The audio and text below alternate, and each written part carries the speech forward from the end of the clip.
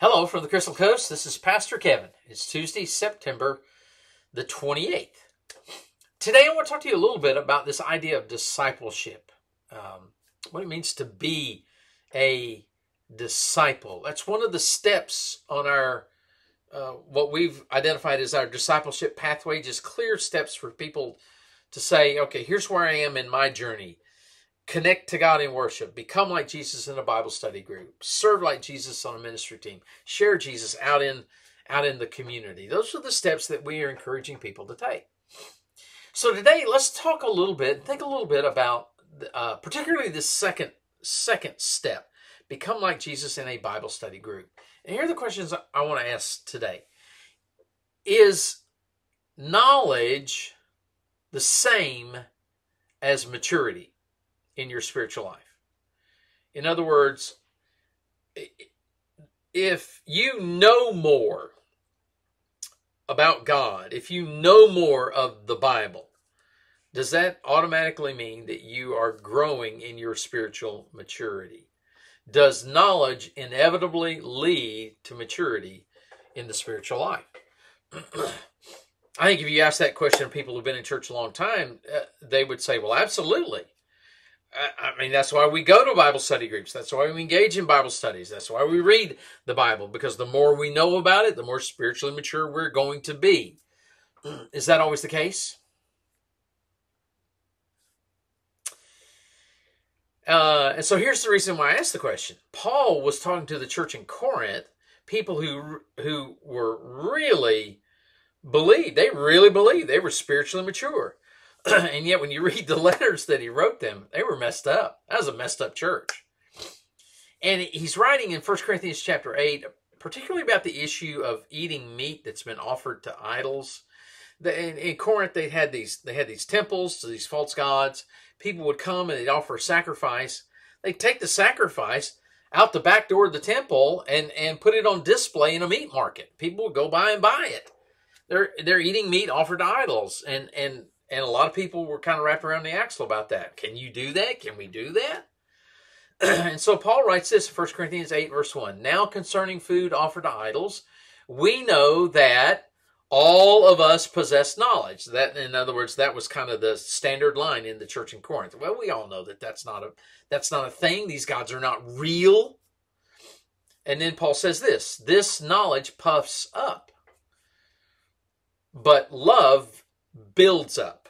Knowledge puffs up, love builds up. In other words, knowledge, instead of producing spiritual maturity in us, it actually produces spiritual pride in us, which is the opposite of spiritual maturity. Love, on the other hand, it builds us up, and it builds others up through us.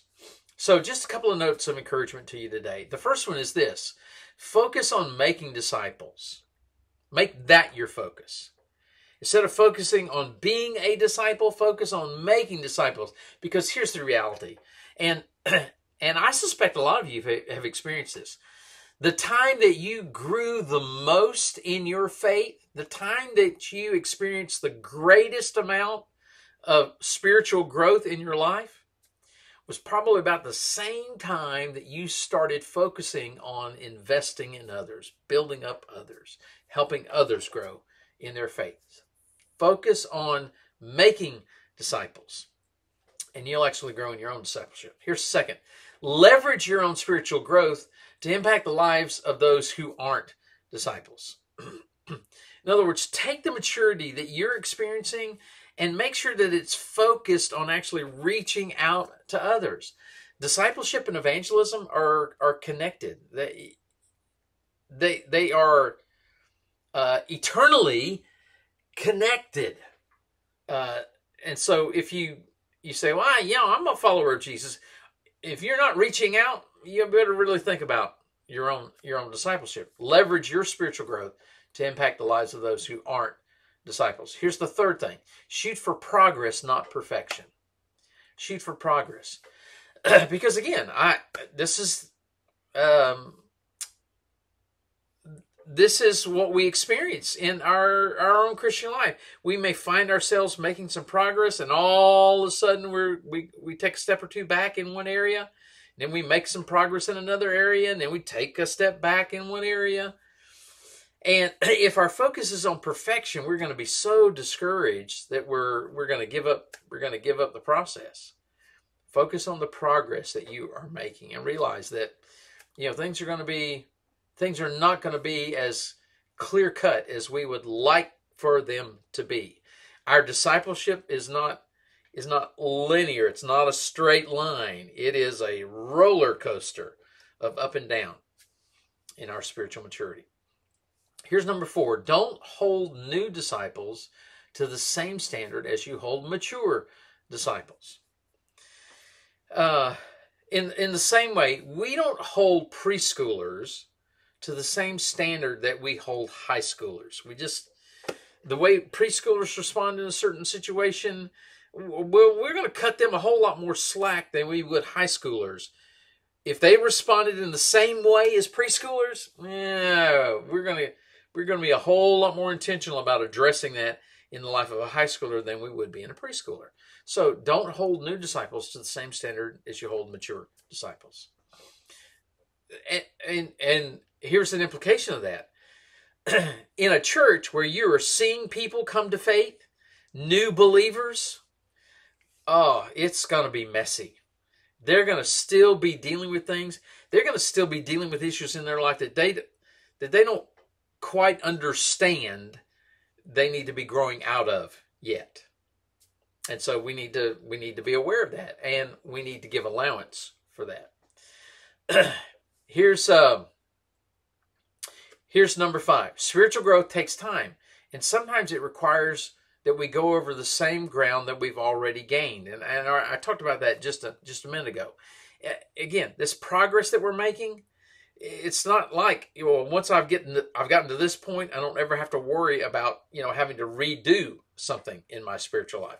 That's just not reality. And then finally, number 6, if you want something to measure your love for the world that God loves. Because love is the motivation for both our discipleship, becoming like Jesus, and our evangelism, sharing Jesus with others. So here's my question of the day for you. Where are you in your discipleship? Where are you? And what are you measuring? What kind of progress are you making? How do you need to really focus on investing in others, making disciples in others, to begin to see real significant growth in your own spiritual maturity? Let me pray for you today. Father, thank you for what you are up to in our lives, and for the knowledge that we know that we're going to be just like Jesus. One day we're going to be just like him. And it's our prayer that you would help us in our own development of our faith to be more like Jesus every day, so that we can make a greater impact on those around us while we have the opportunity. That's our desire. And that's our prayer this day, in Jesus' name. Amen.